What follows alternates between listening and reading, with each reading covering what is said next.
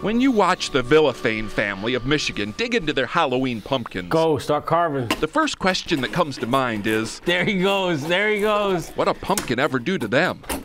Norman Bates carved more kindly. And yet, this is how Ray Villafane teaches his kids how to start on a pumpkin. Go. And not just his kids. Take this tool.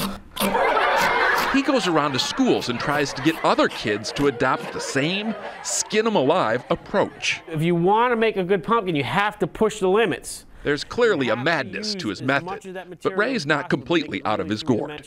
In fact, he may be a genius. It's a different way of thinking. For the past 15 years, Ray has spent every October in his basement studio, reinventing the art of pumpkin carving.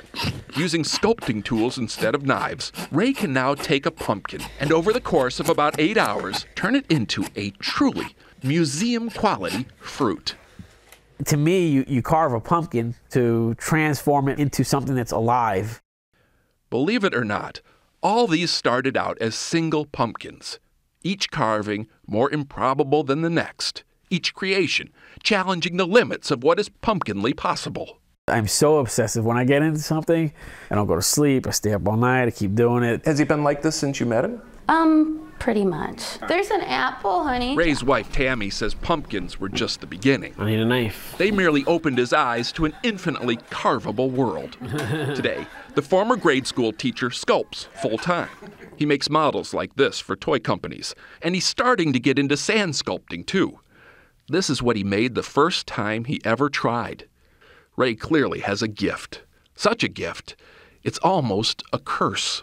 I see the eyes are too big. Like so many people who are the best at what they do, structure of the face is not right. Ray is rarely satisfied with anything he does. Would you throw it away? I've thrown away better ones than this, yeah.